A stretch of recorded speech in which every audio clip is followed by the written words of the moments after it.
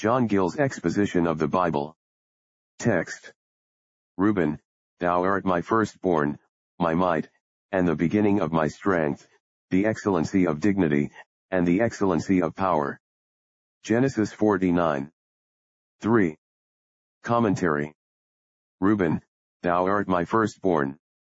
Jacob addressed himself to Reuben first, in the presence of his brethren, owned him as his firstborn, as he was, Genesis 29.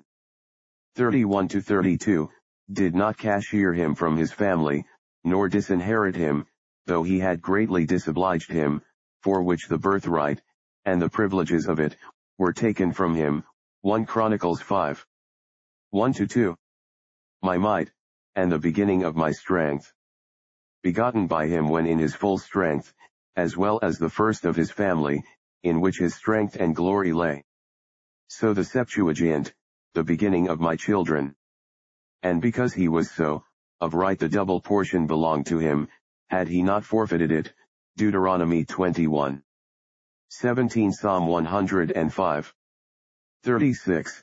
Some versions render the words, the beginning of my grief, or sorrow, the word oni sometimes so signifying, as Rachel called her youngest son Benoni, the son of my sorrow.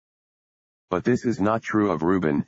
He was not the beginning of Jacob's sorrow, for the ravishing of Dinah, and the slaughter and spoil of the Shechemites, by his sons, which gave him great sorrow and grief, were before the affair of Reuben's lying with Bilhah.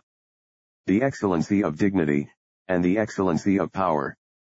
That is, to him of right belonged excellent dignity, power, and authority in the family, a preeminence over his brethren, a double portion of goods, succession in government, and, as is commonly understood, the exercise of the priesthood. And so the Targums interpret it, that he should, had he not sinned, took 3 parts or portions above his brethren, the birthright, priesthood, and kingdom.